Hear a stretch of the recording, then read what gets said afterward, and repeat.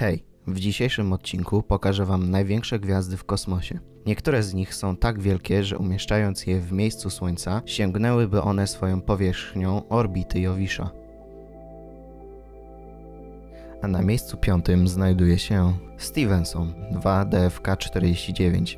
Jest on czerwonym nadolbrzymem znajdującym się w masywnej gromadzie gwiazd w gwiazdozbiorze tarczy.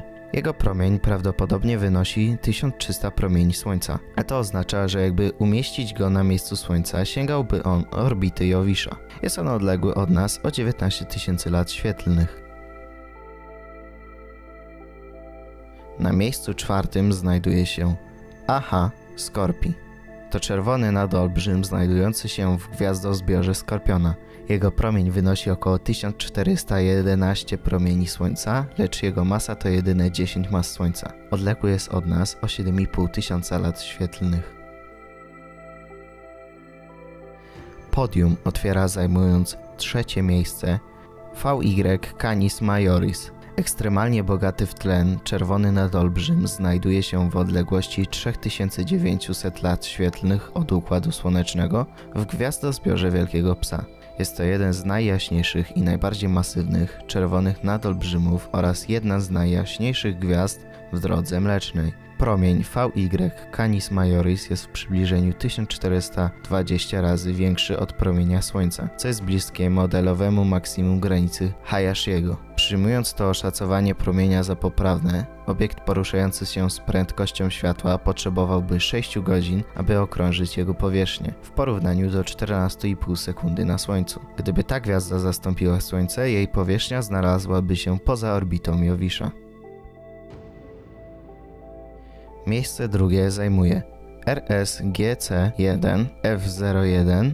Jest czerwonym nadolbrzymem znajdującym się w centrum gwiazd RSGC-1. Jej promień został obliczony na około 1490 promieni Słońca. Odpowiada to objętości 3,5 miliarda razy większej od Słońca. Gdyby znalazła się ona w centrum Układu Słonecznego, pochłonęłaby z nawiązką orbitę Jowisza.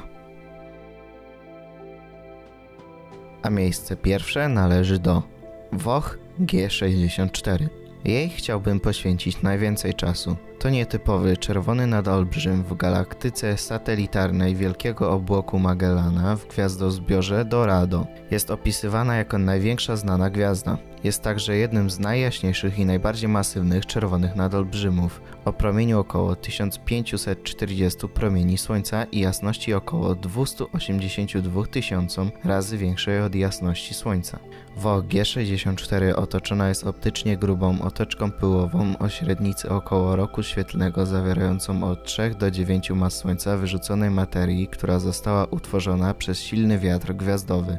WOCH G64 został odkryty w 1970 roku przez Bernta, Westerlunda, Hollandera i Hedina.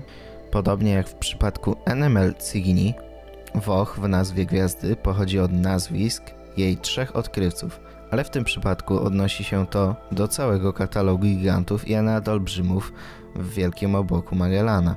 Westerlund odkrył także innego znaczącego czerwonego nadolbrzyma, Westerlunda 1.26, znajdującego się w masywnej gromadzie gwiazd Westerlund 1 w gwiazdozbiorze Ara. W 1986 roku obserwacje w podczerwieni pokazały, że jest to bardzo jasny nadolbrzym otoczony gazem i pyłem, które pochłaniają około 3/4 jego promieniowania. W 2007 roku obserwatorzy korzystający z dużego teleskopu należącego do ESO wykazali, że WOCH G64 jest otoczona obłokiem w kształcie torusa. Wykonano dodatkowe pomiary sugerujące masę początkową 25 mas Słońca, a początkowy promień miał wynosić około 1730 promieni słonecznych. Zakłada się, że odległość WOCH G64 wynosi około 160 000 lat świetlnych od Ziemi, ponieważ wydaje się, że znajduje się ona w Wielkim Obłoku Magellana. Jeżeli się film spodobał, zachęcam do udostępnienia go, polubienia oraz zasubskrybowania kanału po więcej takich treści. Do zobaczenia następnym razem.